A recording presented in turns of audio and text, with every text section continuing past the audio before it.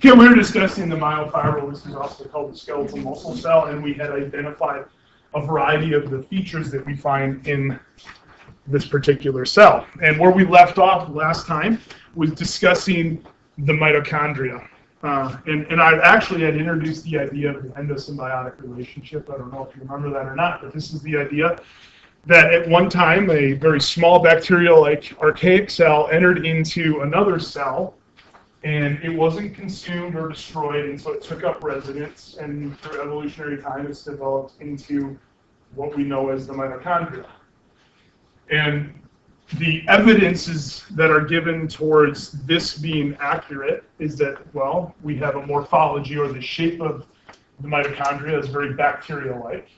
Two, the mitochondria has its own DNA, and in fact it's in a circular pattern called a plasmid, and that's what exactly we find inside of bacterial DNA as well. So it really looks like that this happened, and then given enough time, 4.6, well, really 3 billion years, which is how long life has been on this planet, there's enough time there for the evolutionary process to take hold, and for us to go from having cells that don't produce their own energy on their own, they have to get it from other sources such as the sun, to generating it on their own, because now they have the powerhouse inside of the cell.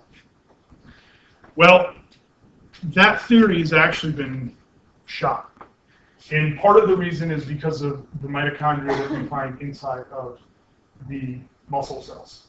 And back in the 80s, we took serial sections through muscle fiber. So we took basically slices of it through the length, and we'd image those with electron microscope, and then we'd stack all those images on top of each other, and we could build a three-dimensional computer model of the cell.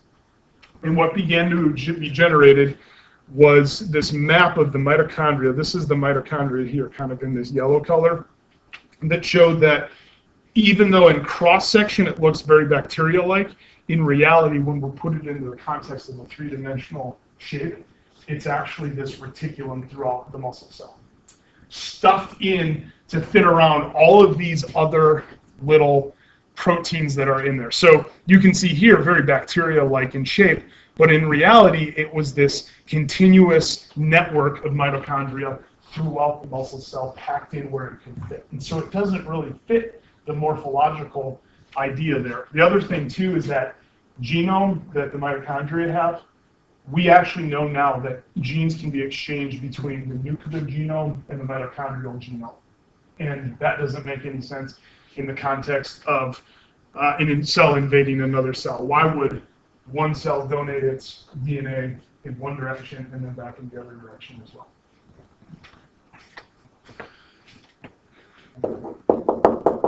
So, in addition to all of the other structures we've talked about, we have the mitochondria that are packed away inside of the muscle cell, and they're packed away in this form of mitochondria that's called a reticulum.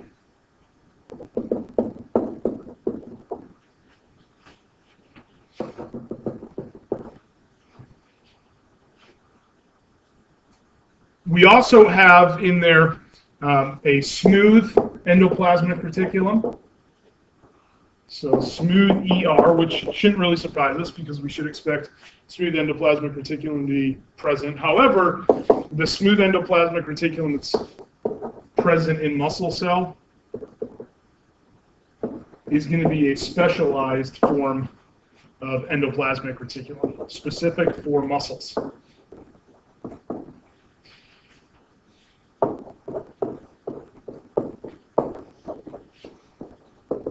We call this specialized endoplasmic reticulum a sarcoplasmic reticulum. Now, the sarcoplasmic reticulum in the muscle is going to contain two components. In those two components, one is going to be called the terminal cisternae.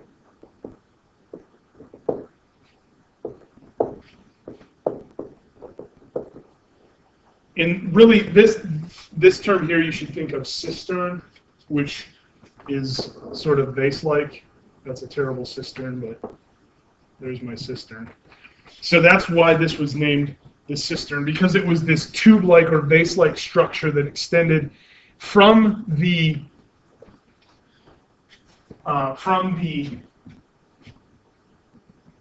openings to the T-tubules into the mitochondria alongside those T-tubules. So here's that T-tubule, the transverse tubule, and then right alongside of it, in red here, we have these column-like structures that basically run parallel alongside of the terminal cistern, or I'm sorry, the T-tubules.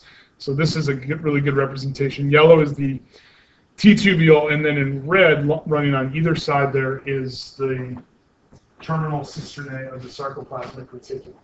Now notice that you have kind of terminal cisternae and transverse tubule sandwiched together. So one side you got the terminal cisternae, and then you got the T-tubule, and then you got the other side, the cisternae on the other side.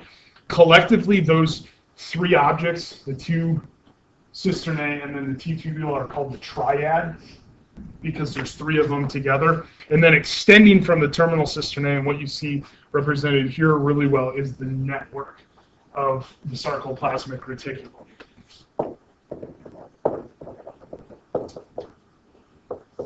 So the cisternae is going to interact with the T-tubule, which, remember, is that invagination or that extension of the membrane. And the sarcoplasmic reticulum is going to be inside of the cell, inside of the membrane, but in very close physical contact to those T-tubule extensions.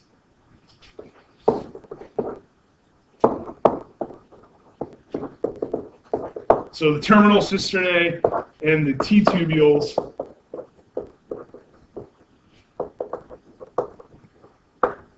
they interface or they interact.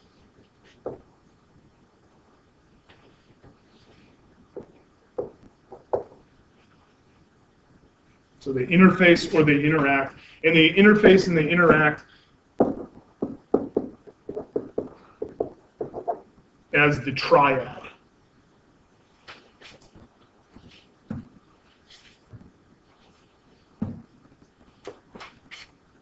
So they just form this structure that we're going to refer to as the triad. And really what it is, and you can see it in this figure, right here in this portion of the figure, you can see that we actually wrap around these other little proteinaceous structures here, those things that we're going to identify here relatively soon as the myofibrils. So they wrap around the myofibrils, kind of a sandwiched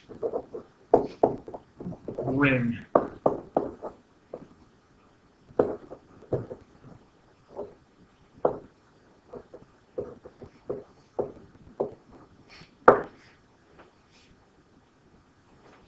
So sandwiched ring around the myofibrils.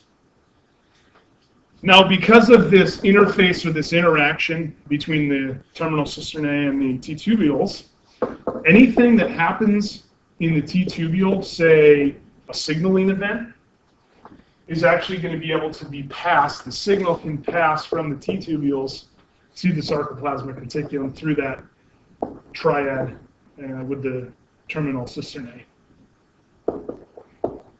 So signal to the sarcoplasmic reticulum.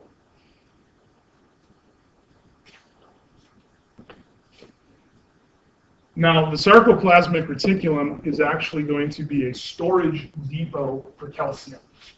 And so whenever we have a signal that gets passed along the membrane, down the T-tubule, into that interaction with the sarcoplasmic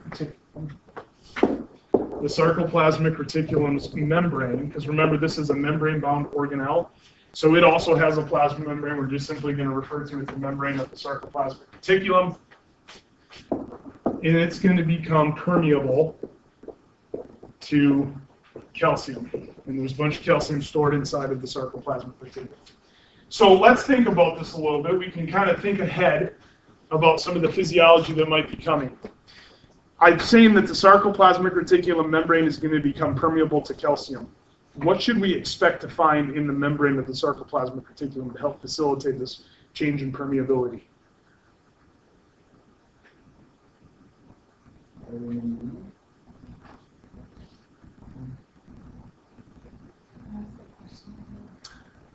This is a membrane that's going to become permeable to something. It's going to become permeable to calcium. How do membranes become permeable? What accounts for the permeability of a membrane? Okay, so we're getting in the right direction. It's not going to be a pump because it's really high inside of the sarcoplasmic reticulum, really low in the intercellular fluid. So it's not a pump. It's going to use a concentration gradient, so we're going to call it a, I know you know this because we talked about it in 107. You should know this too. Show us you do, and you. Actually, all of you should really know it.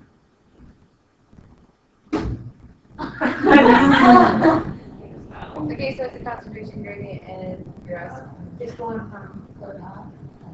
from high concentration to low concentration through a membrane. How is the calcium going through the membrane at a specific point in time and doesn't always cross the membrane at all? A selectively permeable. Okay, it's a selectively permeable membrane. So what defines the selective nature of the membrane? Gates. Gates? Channel.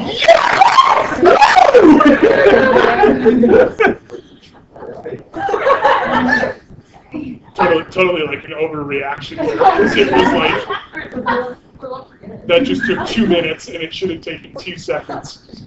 So thinking ahead, if it's becoming permeable, we're probably going to have calcium channels, gated calcium channels, and I've just told you that it's a signal that's going to stimulate this. So what kind of gated calcium channel? It's going to be a voltage gated channel. It's a voltage gated calcium channel. Calcium, or the channel opens in response to the signal that comes in down the membrane, down the T-tubule. Calcium begins to flood into the cell. What's happening to the inside of the cell? Concentration of calcium is going way, way up. Do you think that we're maybe going to see calcium again as we go through the process of muscle contraction? The answer is yes. So that calcium floods the cell, and it's doing it through a voltage-gated calcium channel that's found in the membrane of the sarcoplasmic reticulum. How many of you remember that now? Okay. We definitely talked about that with membranes earlier this semester.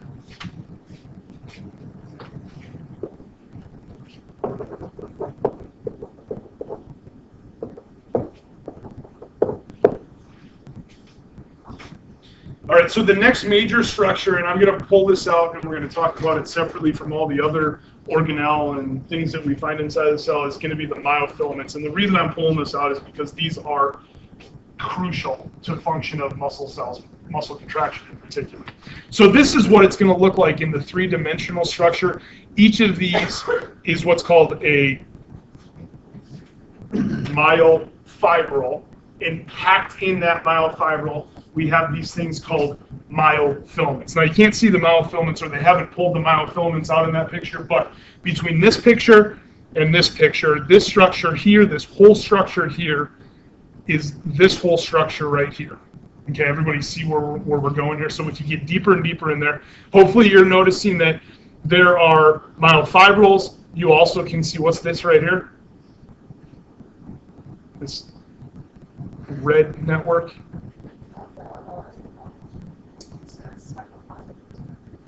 It's close. It's what interacts with sarcoplasmic reticulum. Oh, the T-tubule, that's the invagination of the membrane, and then here in yellow is the network of the sarcoplasmic reticulum. Okay, so we're got a good idea what's going on here now. Mitochondria packed away wherever they can fit.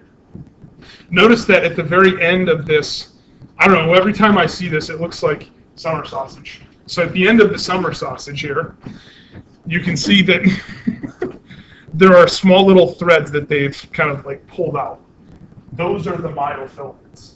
They are proteins. One of them is myosin. It's just simply a protein called myosin. The other one is actin. It's just simply a protein they call actin. Actin and myosin are going to be responsible for the shortening of the muscle. So these have to be organized in such a way that they can facilitate shortening. That's what you see down here on the bottom. This whole structure here is called a sarcomere. And it accounts for the striations that we see in histological sections. Striations were the alternating light and dark bands. Notice that if I were to pass light through this sarcomere here, there's not a lot of protein here. There's not a lot of protein here. And so I'm going to find some areas of light, and then there's a lot of protein here. I'm going to find areas of dark. So that's the molecular description or molecular reason for those light and dark bands that we see on our muscle sample in histological section. Okay, so myofilaments. These are going to be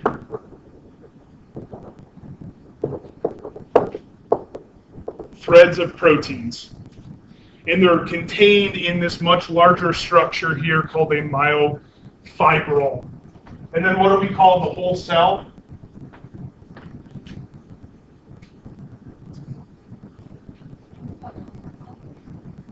Muscle fiber, or it could also be referred to as a myofiber.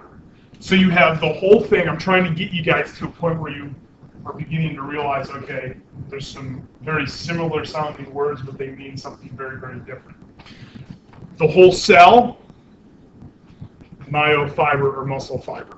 Inside this organization of many, many protein threads, myofibril.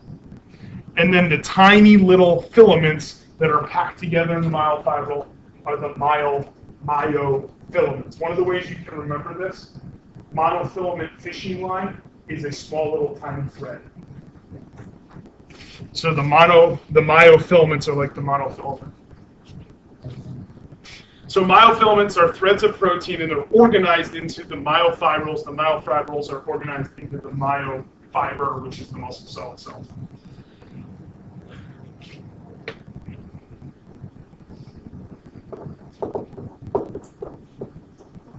So just to repeat myself here a little bit, the threads are myofilaments. So the threads are the myofilaments. And what we're going to find is that there are three types of myofilaments that we find inside of a myofibril.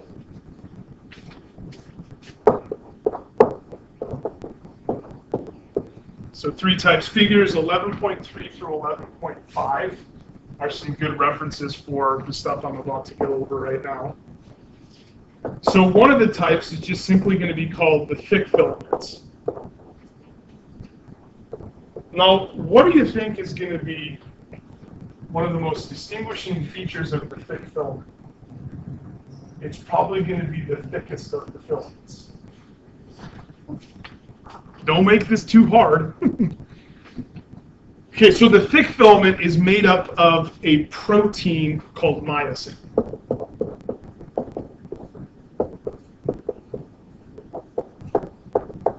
So this protein, myosin, has a very distinct shape. It actually looks like a two-headed golf club. So here's the shaft of the club, and then it has the two club heads. Okay? Now, those club heads, eventually what we're going to realize or come to learn is that those can flex. Now, you probably can kind of see where this is going. So if I grab onto his arm, I can flex it, and I'm pulling him towards him. Right? So this tiny little molecular movement of flexing the head of the myosin is what's actually going to facilitate moving the ends of the muscle cell together, and we would call that contraction.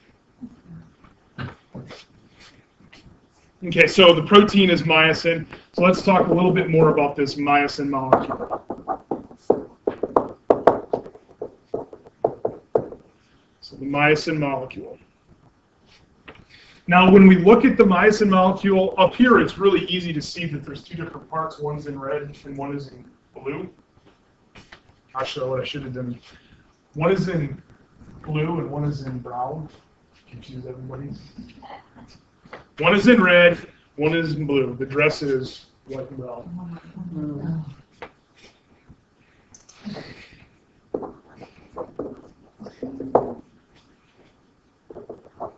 So why red and blue? Well, because they represent two types of myosin that are found and form the single molecule.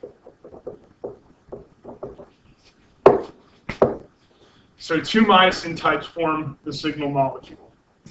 the single myosin molecule.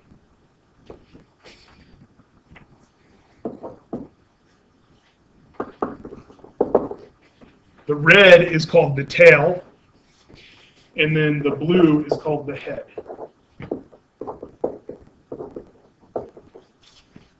So that's supposed to say structure.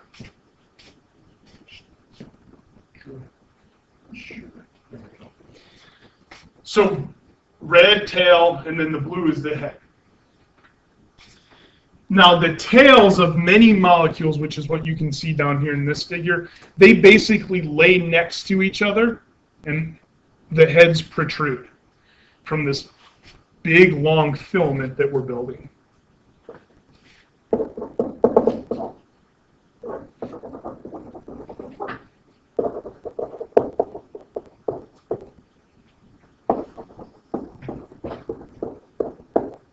So many molecules associate together.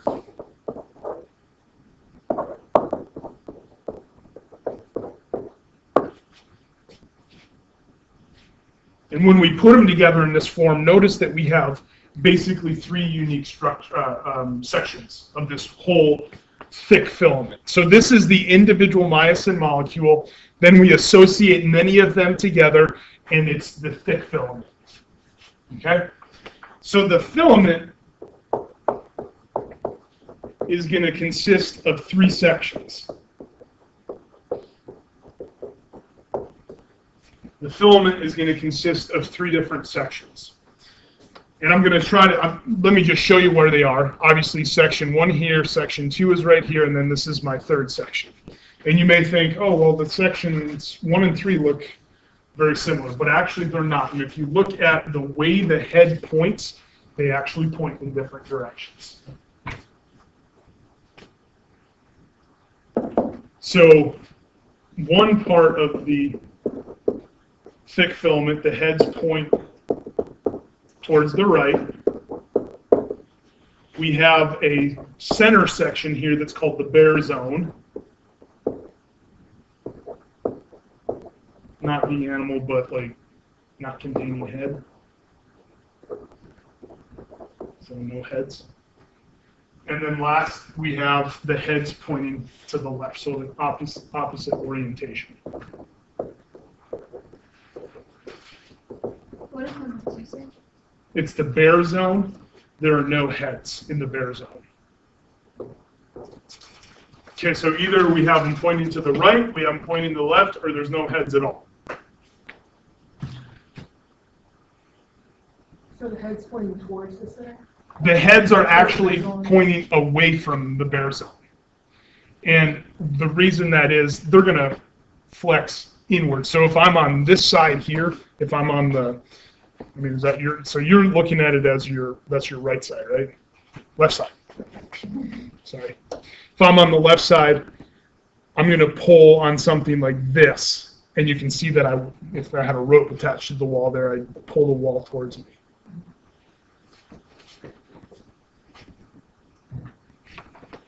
Okay, so that's one of our filaments, the thick filament, and you're going to see where this comes in. I'm going to kind of introduce each of these individually, and then we're going to put them together.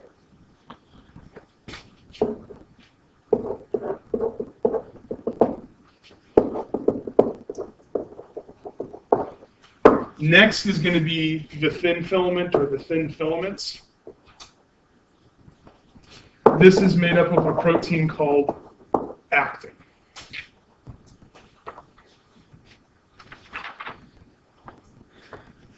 There's also going to be a couple other proteins here as well, but the main one is actin. So thin filament, what's going to be unique about this in terms of thickness and thinness? It's going to be our thinness. Consists of actin, which is the white circles here, and they actually look very globular like this. They're a globular protein, but they can be strung together. So you have individual globs, and then you have longer fibers when the globs get all put together. So we take actin and we can actually describe it in those terms. We could call the globular actin G-actin, where the G stands for globular.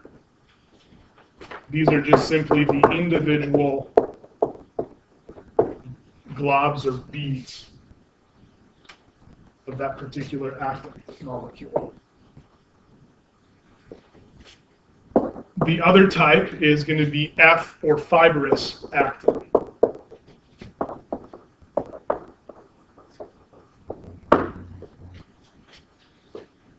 And rather than being individual beads, this is a chain of individual beads strung together.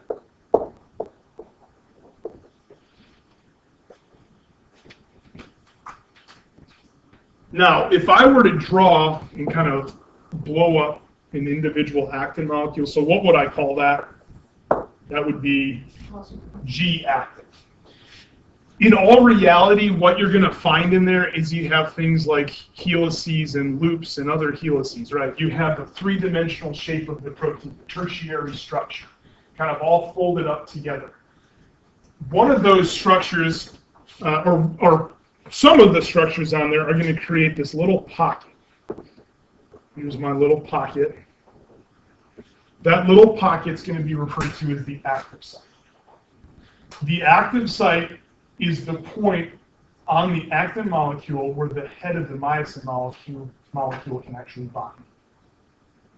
Okay, so you kind of see what's going on here? Myosin is going to flex and interact with actin and is going to pull on that actin fiber and is going to pull on that thin filament. So we got like a tiny little molecular tug of war going on to cause muscles to contract. So G-actin, the G-actin molecules have that active site, which is going to bind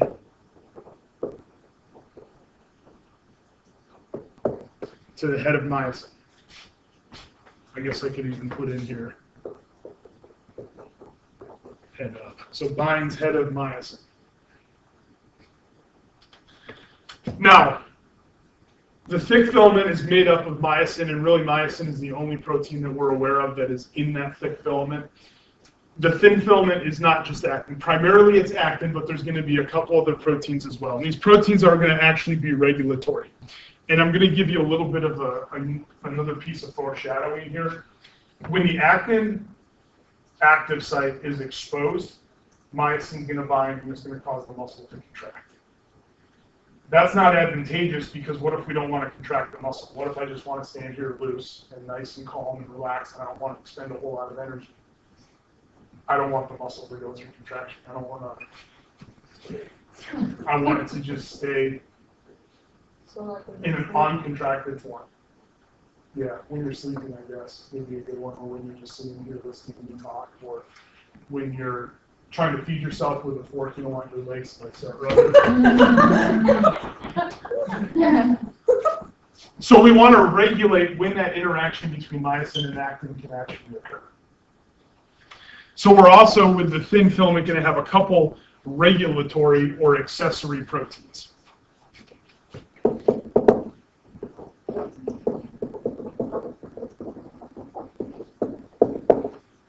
One of those is going to be tropomyosin.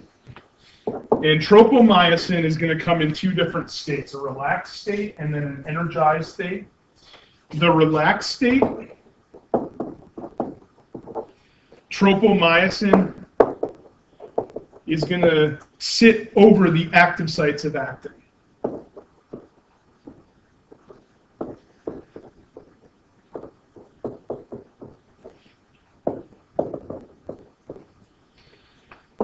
So maybe I'll draw out a couple globular actin molecules. Here's my active sites.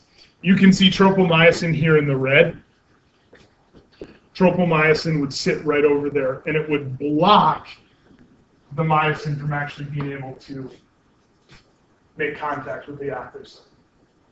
So it covers the outside? It covers that, it just sits over it. Mm-hmm. It would be, I don't know, like if I wanted to touch the floor right now, I couldn't touch it here because it's blocked by the table. So I have to move that out of the way. I have to energize it somehow. What does that state equals? Covers the actin active sites.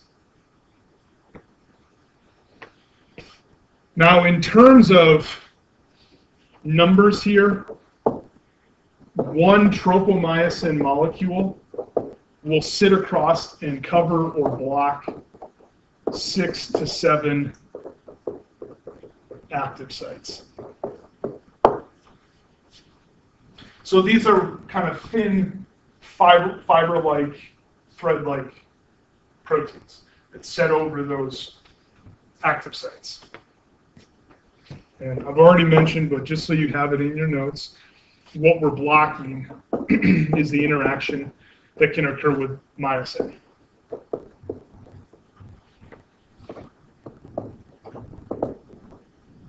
So it blocks myosin binding. Now there's one more molecule here, and it is in green. It's a little green globular protein in that picture. It's not really green in real life. Actually, I guess I can't really make that statement. I don't know what color it is. But I know that it's called troponin.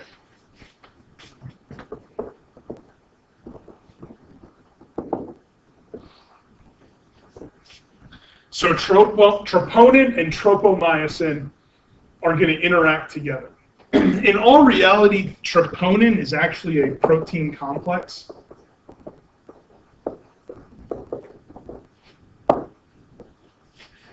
And it's associated physically with tropomyosin.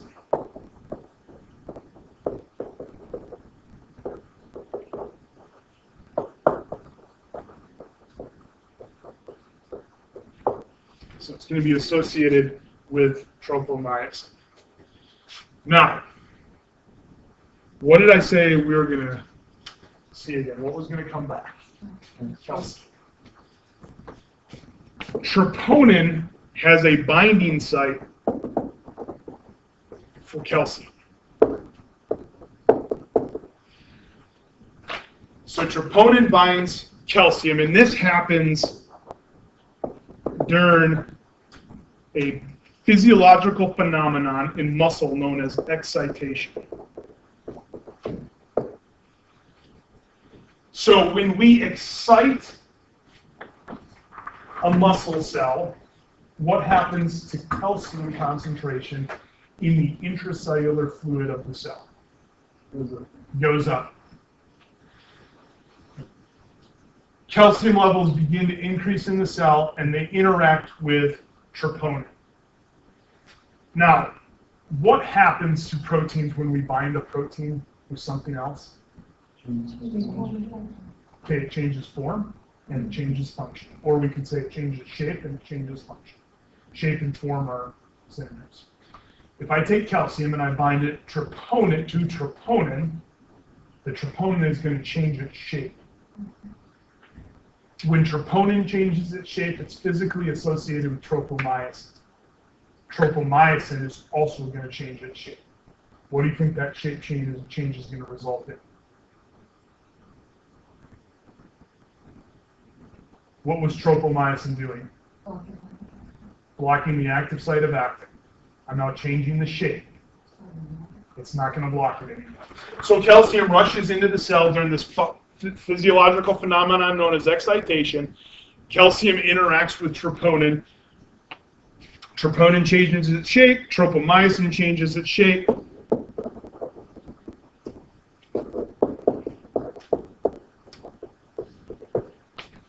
It moves tropomyosin from the active site. Now, active site is exposed. Head of myosin grabs on to tropomyosin. Add a little bit of ATP. That's enough energy to make that thing contract and pull on the thin filament. The thin filament is now going to be pulled on like a tug of war. I'm going to give you another little foreshadowing here. The thin filament eventually is going to be attached to the two ends of the cell, and when the thin filaments get pulled on, they pull on the end of the cell, causing that cell to shorten, to contract.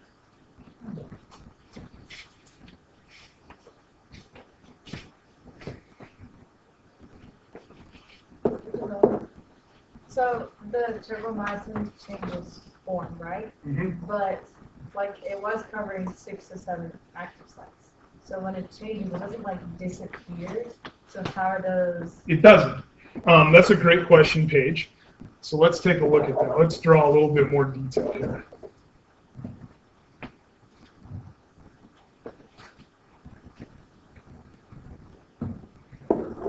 Can you see that?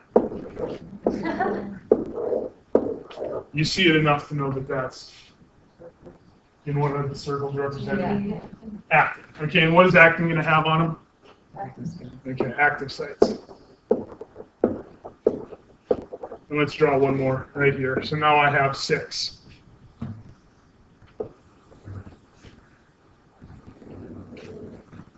What's that? Tropomyosin. And what's that? Troponin. Okay, now, calcium levels increase and we have an interaction between the troponin and calcium. So the next picture that I would draw here, I would have all of my actin. Now, calcium is interacting with troponin. Troponin and tropomyosin are physically associated. Calcium binds to troponin. Troponin's a protein. Whenever we bind a protein, we change. And the shape change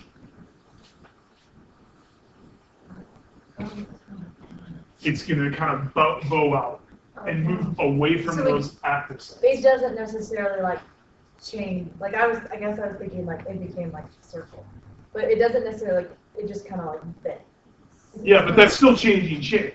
Yeah, So I know. it's I'm just, actually ends with the G acronym? I'm not really too sure exactly how tropomyosin sort of sits in the groove, which is what you see here, and then it sort of moves away, bends away. So those active sites are now exposed. By the way, troponin would still be on there. Now we can't really see it too well anymore. So troponin's still on there, but it's changed its shape. It's pulled away, physically moving and exposing those active sites. Troponin changes shape too, like it's not just. Yeah, and the shape that it's changing is to cause it to pull on the tropomyosin. Now, these are really great questions, and this is a really sufficient answer. I'm guessing that there's probably a lot more of biophysics that I don't really understand, to be totally honest, on exactly what happens there. We know that the active sites are exposed because of that change in shape. What actually causes the change in shape, I'm not really too sure. Like, we can look at enzymes, and we know that enzymes, they may stress a bond to cause that bond to break, and that's how it works. As far as changing the shape of the tropomyosin, it changes its shape biophysically from a physical, mechanical perspective. I'm not really too sure how it actually happens. I'm not going to expect you to know that. like it allows for all of that it was kind of sort of like over to be able to be reached by the.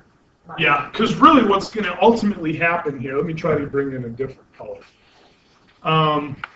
What do you think you'll be able to see hot pink? I'll go. Is that hot enough? A hot enough pink?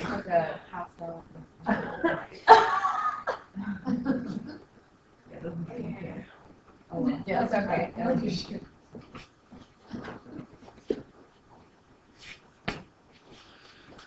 So myosin's going to be in here like this. Now it moves out of the way.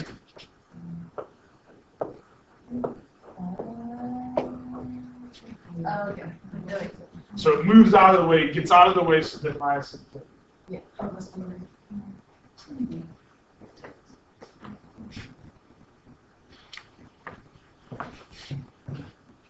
All right. When the tropomyosin bends out, does that not also move the myosin out of the way too? Because is it not like kind of like It's not attached to the myosin at all. If I were to, great questions. We still have that stupid pink color, don't we? So, if I were to draw this out, And we were actually going to do this, but you're kind of getting ahead a little bit, which is all right. No big deal.